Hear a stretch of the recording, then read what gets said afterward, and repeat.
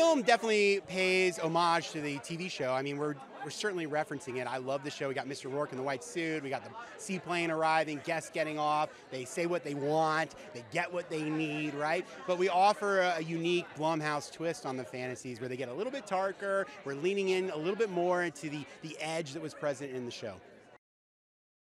I love twists and turns. It's really, that's it. I love a movie that keeps an audience guessing, that plays with their expectations, that drops little breadcrumbs and gets them leaning in, gets them thinking one thing, reveals something else. For me, just as a fan of movies, that's what I like to see. So when I'm making a movie, that's what I try to do.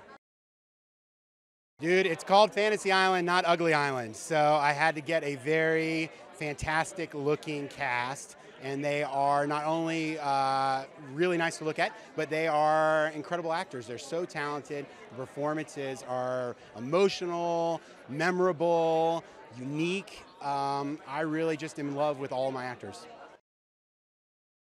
I think fans can look forward to having fun. It's a big, crazy genre mashup. We're referencing action movies, comedies, other horror movies. Ultimately, they kind of get wrapped up into this edgy, dark Blumhouse story. But I think at the end of the day, it's just a roller coaster, and they're going to really enjoy themselves.